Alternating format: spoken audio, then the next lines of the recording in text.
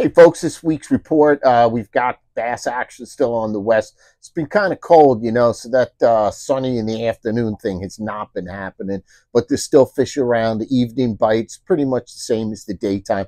Just watch yourself around the tides. That incoming tide seems to be working well. Again, the baits, I haven't seen a whole lot other than some big spearing. Again, I mentioned shrimp so many times, but I haven't heard about anything with porgies or blackfish.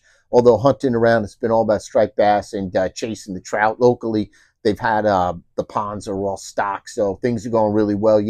If you've been watching that series Matt did with repairing the rods, it's great. Check out, definitely take a look at it.